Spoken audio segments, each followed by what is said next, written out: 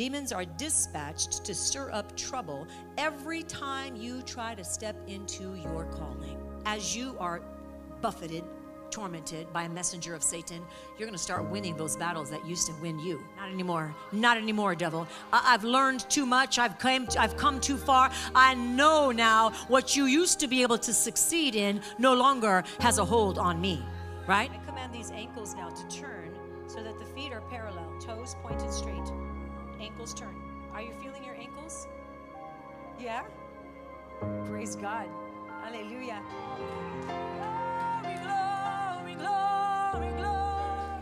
I titled today, The Thorn That Bows Down to You. There are some religious ideas, and as a matter of fact, just religious ideas in general, about Paul's thorn in the flesh that have caused people to suffer needlessly because they believed they were pleasing God in believing a lie. Sometimes, if you have listened to a teaching and you fully believe this teaching, but the teaching is off, you are literally walking with less than what God had provided for you simply because a lack of proper teaching was blocking your ability to receive God's fullness. So indoctrination can blind you, right? It can blind you by religious ideas. And it sounds good. It might even sound holy. It sounds even religious, right? It sounds good. But the anointing in you will be your strength in weakness. Somebody say amen. The anointing in you will be your strength in weakness and persistence even among the buffeting. Your anointing will come from heaven. And your anointing will come from heaven and hell knowing your name, not people here on earth. Your anointing comes because heaven knows your name. And also hell knows your name, by the way. If you're a threat to his kingdom, people always go, heaven knows my name. And heaven does know your name, right? But hell should know your name too. And they should be fearful. They should be shaking. They should be intimidated because they see the power of God in you. See, intimacy with Jesus and living a consecrated life centered on Christ brings the power of heaven. And it brings the power of heaven into every situation, which means walking in legitimate authority. When we walk in legitimate authority, it literally will bind hell from prevailing against you. Walk in legitimate authority and it binds hell from literally coming against you. So perplex the devil. Like, why do you just let him have his way? Perplex, confuse the devil, perplex him by remaining in the power of God by the Spirit of the Holy Ghost and not your own. That's how you perplex the devil. That's how you confuse his plans. By staying in the power of the Holy Ghost, not your own, right? You can turn to Proverbs 24:3. Because it says, through wisdom a house is built. And by understanding it is established. We house the Holy Spirit. Our house is being built right now. Through wisdom. Wisdom of the Word of God, not of the world. And not even wisdom that would come from man's way of interpreting something, but it lacks the power of God. So through wisdom a house is built, and by understanding it is established. Everyone who has a Bible has the truth. Is that not true? If you have a Bible, you actually have the truth. You have it as a sword. This is a sword. This is the sword, the Word of God. But the Bible won't set you free unless it abides on the inside of you. You may have your sword, but unless it abides on the inside of you, it's not going to set you free. Knowing about something but not embracing it fully is not going to set you free. But when you embrace the truth and you abide in the Word, when you abide in Him, you will be free. You will walk free because you are free. John 8:31 and 32 says, if you hold to my teaching, then you are really my disciples. Hallelujah. If you hold to the teachings of God, then you will know the truth and the truth will set you free. I have spoken this, I have preached this scripture repeatedly in this last season on purpose. Because we need to get the revelation of this, that if you hold on to and dwell in the teaching of the Word, it is the truth of God's Word that will set you free. Because there are blinders on too many Christians. that think they're free, but they're not, because they believe a lie, and the lie will bind you into inactivity, and it'll bind you in lack. Although the freedom is available. It's available in God's word. It's available to us. So turn your Bibles to 2 Corinthians, because this is going to be our main text here today, 2 Corinthians 12. Because Paul boasted in his infirmities. So 2 Corinthians 12 and in verse 9. And this is the word of the Lord. And he says, my grace is sufficient for you, for my strength is made perfect in weakness. Therefore, most gladly, I will rather boast in my infirmities, that the power of Christ may rest on me. I would rather boast in my infirmities, that the power of Christ may rest upon me, right? That word infirmities. When you look up that word infirmities, well, when you look at that word, just at sight, you think, oh, infirmities, sickness. Because many times the word infirmities means sickness. But when you do a word study on that specific word here in this part of Scripture, it doesn't mean sickness. It means weakness. Weakness, not sickness. Let's reread it with the word weakness there. My grace is sufficient for you, and my strength is made perfect in weakness. Therefore, most gladly, I would rather rejoice in my weakness, that the power of Christ may rest on me. See, our weakness is actually strength in Christ. So it turns to strength in Christ, right? Because it's his strength that becomes our strength. But when we walk in weakness, like in other words, when we walk in ourselves, realizing that it's Christ in me, the hope of glory, it is Christ in me that's giving me strength, not my own natural abilities, not my own natural skill set or giftings or any of that, knowledge or achievements, none of that. It is the strength of God, the power of God that we want to flow through us. So that's why we can say in our weakness, we're strong. We're strong in him. So Paul was not saying that he would glory in sickness, because that is a teaching out there. Oh, I'm going to glory in my sickness. I'm just going to praise God in my sickness. Like, we praise God in everything. But there are teachings that say, well, Paul was boasting about his sickness, so we should too. That's a lie. Paul was not saying that he would glory in his sickness, but he will glory in his ability to control the situation, to allow the anointing to come upon him. He would glory in the fact that the anointing of God comes upon us when we realize in ourselves we're weak. It's not talking about a physical sickness. We're gonna get deeper into this, but I want to first make sure we're following right now. He was referring to, because he knew, he had a revelation of this, and he was a very intelligent man. He was a studied man. But he came to the point in his life when he realized it's all rubbish. He came to a point in his life when he realized all of that is good. It serves a point. It serves a purpose for it. But in my weakness is when I'm strong in Christ. It is Christ in me, the hope of glory that amounts to anything, not my achievements, right? So many believe that Paul's thorn in his side was a sickness sent by God, okay? But Paul's thorn in his side, first of all, was not a sickness. Secondly, it was not sent from God. If you believe that God sent you that sickness, then why would you be going against the will of God to pray against it? If you believe that God sent you this sickness to teach you a lesson, then why would you pray to be healed?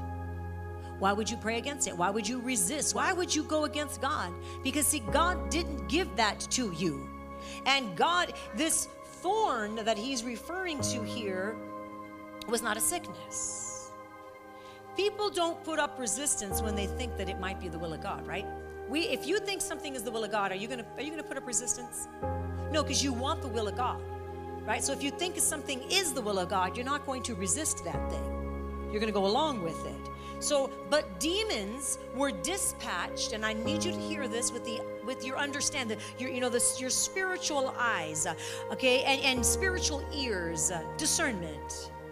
Demons were dispatched to stir up trouble. Demons were dispatched to stir up trouble everywhere Paul preached. Demons are dispatched to stir up trouble every time you try to step into your calling. Demons are dispatched every time you make that commitment that you are going to serve God no matter what it costs. Demons are dispatched. That's why hell needs to know your name. Hell needs to know your name, and hell needs to know that you're not going to back down. Because the word of God stands true forever. Amen. So James 4:7, which says we are to submit to God, we are to resist the devil, and that when we do that, what happens? Yeah, he must flee from us, right? He has to flee. So what was the thorn in Paul's side? In 2 Corinthians 12, but verse 7. And least I should be exalted above measure by the abundance of revelations. A thorn in the flesh was given to me, a messenger of Satan to buffet me, lest I be exalted above measure. Paul had a messenger of Satan, not a messenger of God. He had a messenger of Satan. Let every ear hear right now. Let any false form of religion be removed in the name of Jesus. Let truth right now come and settle within you. Let every wrong teaching be dismissed right now and loosen the strongholds on your mind in Jesus' name. Paul had a messenger of Satan sent to buffet him. What is to buffet? It's to torment. There was an assignment of the enemy every time he tried to step into the will of God that was sent to try to torment him. And you thought, why is this still happening? Why am I still dealing with this same demon? Welcome to the club. Welcome to the club. This is exactly how you know you're walking in the right standing with God. Of course, your heart is right. You're not in sin. But just because you're being tormented as something comes against you and you continue to stand against it doesn't mean, well, how come I still haven't gained victory over this? Maybe you need to keep on keeping on. Maybe it's that spirit that's tormenting you, the spirit that's this buffeting you, just like he spoke of, Paul spoke of. Right? To buffet, to torment, means to strike with a clenched fist. Sounds like somebody's trying to beat somebody up. I think we need to start tormenting the enemy. All right? I think we need to buffet the enemy, right? Because to torment or to buffet means to strike with a clenched fist. Not only that, it's a steady buffeting to keep the revelation of God from being preached. That's why sometimes when somebody asks you for prayer and you're at church, there's a holy boldness that comes upon you and you pray like nobody's business, but then you get into a situation where maybe it's family members that knew you from when you were 3 years old and you were raised up in that, and now you're a Christian and you're an on-fire Christian, but somebody, you were in that group and they said, I want you to pray, and all of a sudden you forgot exactly how to pray. You forgot everything. You had nothing coming forth out of you. It's like this spirit of intimidation came upon you and you just couldn't do the will of God because there was a spirit that was sent to shut you up, came to torment you, came to shut you up. And you felt so bad. You're like, man, I'm a horrible Christian. When am I going to learn? And you fought the wrong battle. You should have said, devil, get behind me. I see your work. I see what you're doing. Familiar spirits, they try to come against you, and sometimes without you even knowing it, and sometimes they do succeed. But God, because I'm learning, and they're not going to keep on having victory. A messenger of Satan. What's a messenger? An angel. Fallen angel in this case. A messenger, in this case, a fallen, like a demon spirit. Hebrews 1:13 and 14, it says, but to which of the angels has he ever said, sit at my right hand till I make your enemies your footstool? Say, my enemies are going to be my footstool. Are they not all ministering spirits sent forth to minister to those who will inherit salvation? We have angels of God. We have angels that are coming straight from the pit. 2 Corinthians 11:14. Satan himself transforms himself into an angel of light. It's Acts 13, verse 49. It says, and the word of the Lord was being spread. Wow. So Paul, you had this moment here, this time where that you were being buffeted by this tormenting spirit. And let me tell you, as you are buffeted, tormented by a messenger of Satan, you're going to start winning those battles that used to win you. You're going to start recognizing those battles and say, no, you don't, devil. No, you don't. Not anymore. Not anymore, devil. I've learned too much. I've come too far. I know now what you used to be able to succeed in no longer has a hold on me.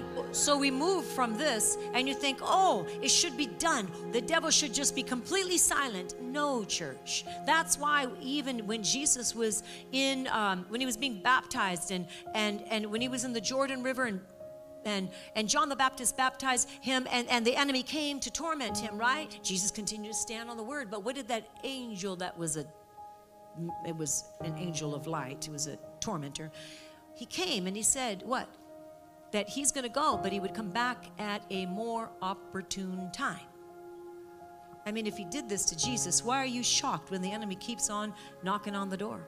You just need to keep on punching him in the face. You just need to kick him. You just need to stomp on him. You need to not allow him, right? He's like, oh, that enemy just keeps on. Well, then keep on yourself. So in Acts 13, that buffeting spirit continued. It says in verse 49, and the word of the Lord was being spread. Thank God. No matter what, you keep on standing firm, and the message of God is going to be preached through you.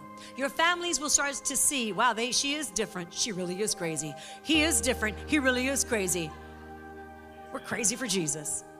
So in the word of the Lord being spread throughout all the region, but the Jews stirred up the devout and prominent women and the chief men of the city, raised up persecution against Paul and Barnabas, and expelled them from their region. But they shook off the dust from their feet against them. He said, really, I see your work, devil, but you're not going to slow down the gospel. You're not going to slow down my calling. You're not going to stop the will of God from being done in my life. I'm just going to shake it off. I'm just going to walk on territory that you thought you were going to prevail against me. I'm going to walk on that territory. I'm going to claim it as mine. In Jesus' name. And that's a good thing that God has designed it like this, because let me tell you, if he didn't, I think a few people might get a little prideful in themselves, thinking they got all this power and they think that power came from them. There would be so much pride. But God, knowing all things, doesn't leave us. He doesn't tell us, I want you to do this amazing thing, and then not give us the tools to do so and be successful at it. So when you stand boldly for Christ and persecution comes, but the Lord will deliver you out of them all. And this is something you need to remember. You stand boldly for Christ. Sometimes, messengers of Satan, tormenting, buffeting spirits, they just have that clenched fist, and it's like one thing after another. It's that your children are being, hit. Your finances are being hit. Your health is being hit.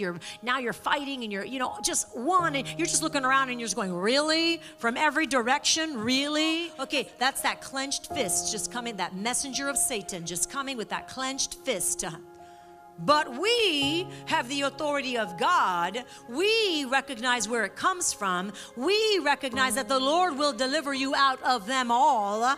That scripture is 2 Timothy 3:10 and 11. It says, but you have carefully followed my doctrine, manner of life, purpose, faith, long-suffering, love, perseverance, persecutions, afflictions, which happened to me at Antioch.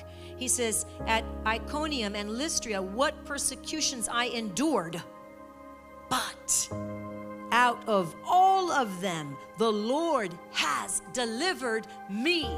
So he's saying, listen, I know how hard it can be, and I know the attacks, and they come from every direction, but the Lord is your deliverer.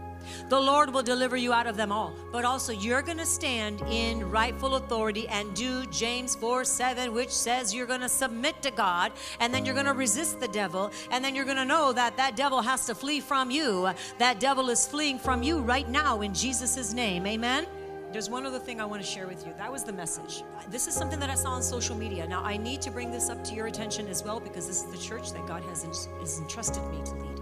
Avatars, this new app called Lensa app. Now, I'm aware not all of you are social media people, and so you may not know even about this, but I still need you to know, because it's important, because we need to know the battles that are out there and how to wage war, a good warfare. So the church needs discernment. And this is what I wrote. I wrote this out. I posted this on social media. I said, to Christian leaders who should know better, why would you willingly align yourself with Hindu spirits that literally mean the appearance of goddesses and deities of spirits on earth? Why would you willingly align yourself with this?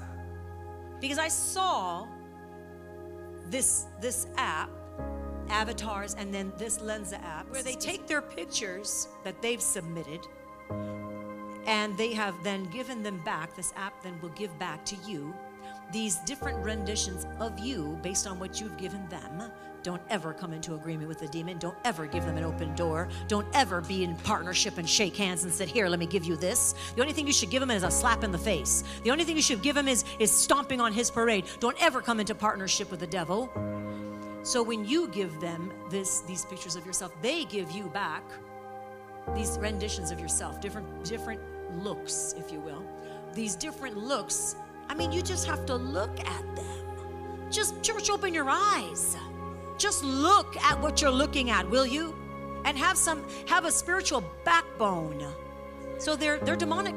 They're of different creatures and critters, and some of them look really eerie. They have that tone of magic to them. They're just fairies and just other lands and other places, but it's you. Your face that you've submitted to, opened yourself up to. And by the way, the reason that I was so disturbed about this is because the ministries that were doing this were deliverance ministries. Well-known deliverance ministries that have hundreds of thousands of followers. And one of the deliverance ministries that has done this, not only did she do it, her husband did it, and so did her only daughter. All of them. You can go to all their profile, it's all there. And on her page and on this Lenza app, you can see all the comments. So I looked at one of the comments, and it was some man that calls himself a prophet, and I don't know this person, but he too has over 100,000 followers. That means a lot of influence, right? But are we influencing people for God? Or are we influencing people right into the devil's territory? Because if God's going to give you that much influence and you're not going to use it right, woe unto you. So the comment on his comment to her page was, and just generally speaking, he said basically that he had done it too, but he didn't have enough courage to post those pictures. But now that he sees her doing it, now that he's going to go ahead, therefore, and post them. And I'm just going, wow. Like, okay, so you had a check in your spirit, obviously, when you first saw this, but you went ahead, curiosity got the better of you, you still went ahead and did it, but then you didn't want to let the whole world know that you were kind of walking in compromise, but then when somebody that you esteemed did it, then you allowed them to taint you and to go ahead and just go and post it so that everybody can be slimed. And I've seen more than one person say, oh, I wasn't sure about that, but since you're doing it, I'm going to do it too. And see, that's the problem with these things. If it's wrong, it's wrong. If it's wrong, it's wrong. And if you're a Christian leader and you're doing this, and I put on there, you need to repent, you need deliverance. The deliverance minister needs deliverance because there's an open door right there of deception. Let me just read this because some of you don't know yet even what I'm talking about. What is an Lenza? What is an avatar? The avatar originated from the Hindu religion, which means a person who is a divine incarnation, a messiah, or world teaching of the highest order. An avatar literally means a descent. So the term refers to a soul who had been freed from delusion and is sent by the will of the gods back into manifested existence to help others. In essence, this is the definition of reincarnation. Having an avatar of yourself is unbiblical, and it unites you with the deception of the demonic world. So the latest which I've seen is this Lenza app, because an avatar is not new. That they've had that for years, and I spoke out about that 3 or 4 years ago when I first saw it online. There's no way I would do that. I mean, just discernment in and of itself. I look at that, I'm like, why would you do that? You know? And so then the Lenza app is slightly different and is about 10 days, 12 days old at this point in time. But still, when I saw it, I'm like, why are they not seeing this? Why are people that, have deliverance ministries that love God? Because deception runs rampant, right? We need to always safeguard our hearts, staying in the Word, making sure our hearts don't get prideful, making sure our hearts are not going to walk into what God says is desperately wicked, right? So we need to guard our heart. We need to live holy before the Lord. Jeremiah 17:9, the heart of a man is deceitful above all things and desperately wicked. So by suppressing the truth of God, people go after gods of their own making. And, trying to become a god, justifying their own their own immoral and rebellious behavior. So the Lensa app uses artificial intelligence to produce magic avatars, images of you made to look like different spirits of divine descent. Are you kidding me right now? So you maybe just saw an app and go, oh, that's cute. I wonder what I would look like with, like the... No, maybe research what it is if you didn't have that inner witness saying don't do it. Maybe research some things before you just do everything that is available to you. It's no different from people go, oh, you know what, your I don't think they call it fortune for the day, because I think most Christians would be alerted to this, but it's still the same idea where it's like, oh, well, this is what this day is for me. What? This day for me is that I will rejoice in the Lord my God, right? This day belongs to the Lord. Rejoice in the Lord always. I will say it again, rejoice. What you don't need, and it's not just that you don't need, you don't want to partner with stuff like that. This Christianity should not be like a fortune cookie. It should not be like your horoscope. You go and you read, if you're doing any of these practices, I don't care how wide, how big or small, you go, but I'm not going to fortune, but you're doing apps like this that a push of a button and here's what your day is going to be. Tell me that is not playing with fire. And tell me that if you play with fire, you will not be burned. Right? So we can't do these kinds of things. We have to have spiritual discernment. We have to have this understanding that if we're biblical, Bible-believing Christians, right? And if we have done anything like this, using these avatars, using this Lensa app, we need to repent. And we need to ask God to forgive us. And we need to get some deliverance, because the devil never comes to play fair. He never comes to play fair. So I shared that on Tuesday night, and a lot of people didn't know about it. I think a couple did, but a lot of people didn't know because it is fairly new. But when the Lord said to me, I want you to speak out on this, I'm like, okay, no problem. Because you know what? When you're convicted of something, then you need to speak, because there are people that will hear, and I've had many people online, they've commented, and they said, I had a check about it. I'm so glad I didn't do it. And there was somebody's comment, and they said, I had a check. I almost did it because a well-known ministry has also done it. But I'm so glad that I waited. The Holy Spirit had me wait. Then I read your post, and I realized, thank God I didn't do it. Our lives, people are watching our lives, right? They're watching us. People are watching our walk, and we want to lead them to Christ and not away from Christ. If you don't know, if you have a check in your spirit, and you may not know, you may not have that strong, fiery passion against it, but you have a check, that's enough. That's the Holy Spirit speaking to you. You can research, great. You can find out, great. But don't bypass the checks that God gives us. They're meant for our protection.